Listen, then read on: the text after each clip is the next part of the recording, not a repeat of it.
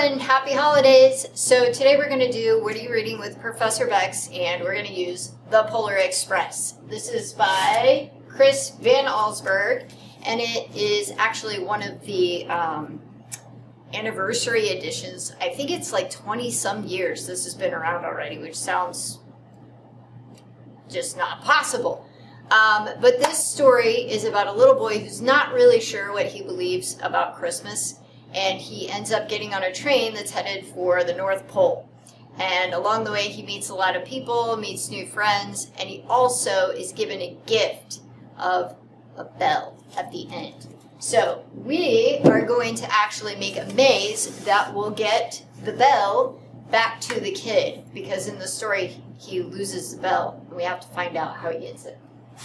Or do we know how he gets it? So I've got a little jingle bell, but you could use anything. You could use a marble or whatever you would like. This box is an old envelope box, but you can use a shoe box, you could use a cereal box or a gift box. And then these are just scrap pieces of cardboard. And corrugated cardboard works really well because it's got a waviness to it, which makes it really nice for bending at right angles.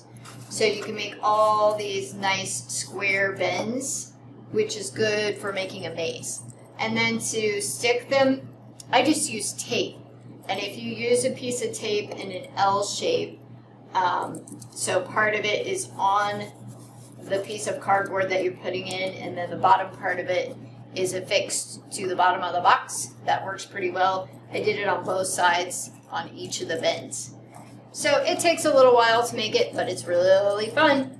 And then the other thing that you could do is mark here along the way, along the maze, where its home is, maybe at the beginning, where the North Pole is at the end, and then along the way, maybe note some of the things that you noticed during the story and where they were in the story. So if the first stop was maybe at another little boy's house, you could mark that person's house, or maybe if the next stop was at Hermesheimer's, you could mark that, and on and on and on. Now, some of the things that are in the movie, like Hermesheimer's, are not in the book, so you could embellish and put it in your maze. But the idea is you put your jingle bell in here, and you want your jingle bell to kind of follow along the maze and get to the other side.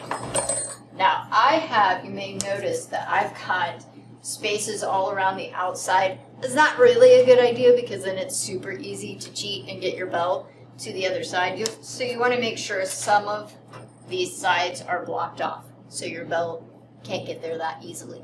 So have fun with it.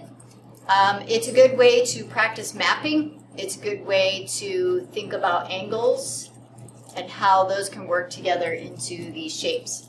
So have fun with it. Thanks for watching.